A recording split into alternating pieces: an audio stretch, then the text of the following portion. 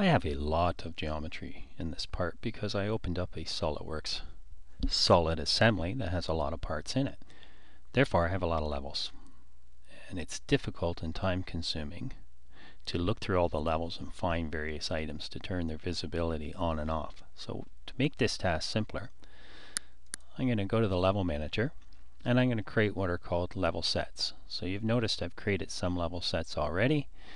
The reason I create level sets is because rather than sort by number, I can sort by level set.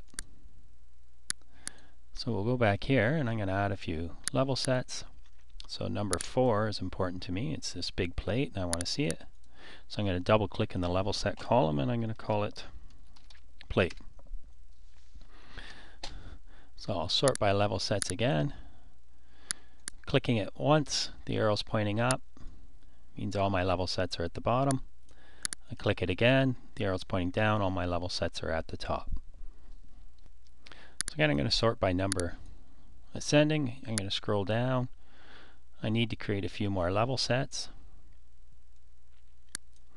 And down here near the bottom for level 1000 and 105, I'm going to call them second. So I'll double click in the level set column. I can also copy and paste this with the Control C. And I'll go down to 1005 and Control V, press enter to create the name. And I want to name a couple more levels, so 1002 is the beginning, and then 1001 and 1004 I'm going to call first. So I'm double clicking, entering the name, and again I can sort by level sets, bring them up to the top, and when I want to turn the visibility on and off, it's a lot easier to find things that are important to me based on the level set name. So I'm happy with that.